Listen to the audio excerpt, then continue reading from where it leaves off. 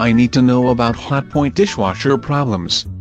Hotpoint dishwashers are noisy by default, so just because it makes a lot of noise doesn't mean it is broken. I'm thinking of buying one and want to know what to know in advance. Hotpoint had a recall for them in 2014 for dishwashers made between 2008 and 2010, because they sometimes caught fire. That's a surprising problem for an appliance full of water. They have problems leaking through the bottom of the door, and that isn't something cleaning the dishwasher seal would fix. I do not know if that explains the fire hazard or not. The issue is more likely the heating element or the electrical components. Speaking of which, Hotpoint dishwashers need water at 120 degrees or higher to get the dishes clean. A lot of dishwashers have problems removing grease and baked on food since the dishwasher detergents took out the phosphorus.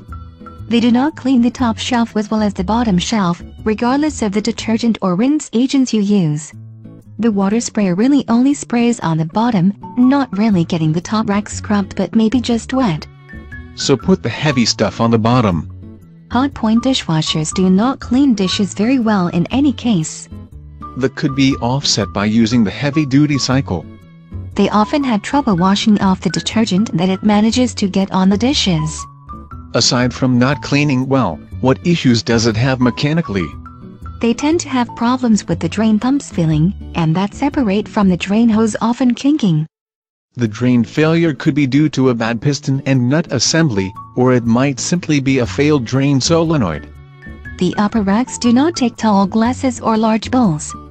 That's not as bad as the countertop dishwashers or 18-inch wide ones.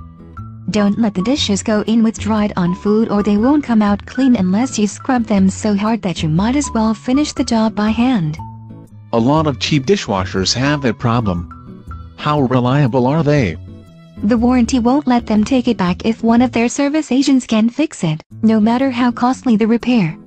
When parts are defective, you still have to pay for the labor to fix it even if the warranty covers the parts.